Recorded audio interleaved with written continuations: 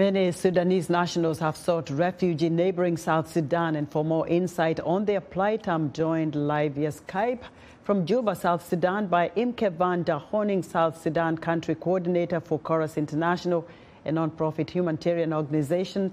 Mr. Honing, I understand you're having technical issues with the camera, so let's get to it. Tell us about the impact of the war in Sudan on the refugees right where you are in Juba and what you're doing to help them out.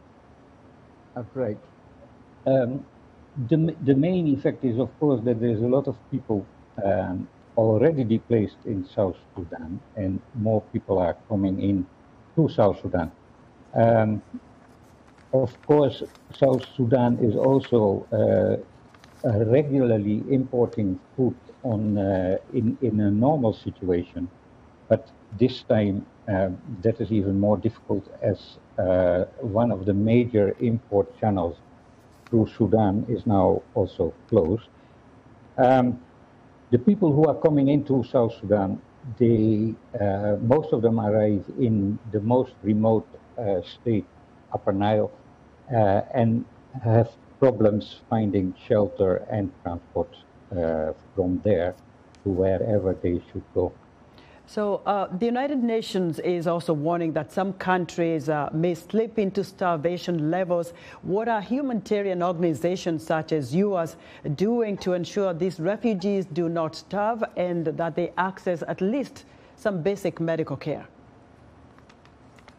At the moment, IMA is our partner, IMA World Health, and we are providing emergency health mobile clinic in some of the areas, but also the refugee crisis in South Sudan from the north is that out of the about 100,000 official people coming out of Sudan, about 90,000 are returnees, people who fled the conflict in South Sudan and are now returning.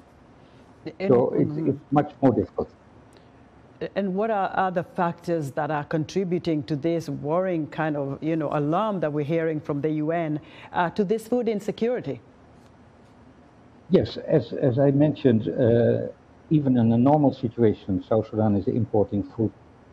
That's much more difficult now, and the only channel to import food would be through Uganda, and then getting the food all the way up to the northern part of the country has been very difficult, and now is even more difficult due to the unsetting rains that make road transport almost impossible. So how are you preparing for that? The rainy seasons, of course, this flooding. How are you preparing to continue helping these refugees during that season? All the 8 organizations are working together with UN OCHA and the other organizations, UNHCR, to get as much food as possible toward the areas where it's needed.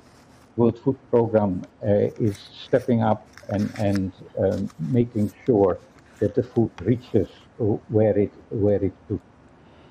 Mr. Imke, thank you very much for your insight. Imke Van der Honing is South Sudan Country Coordinator for Corus International.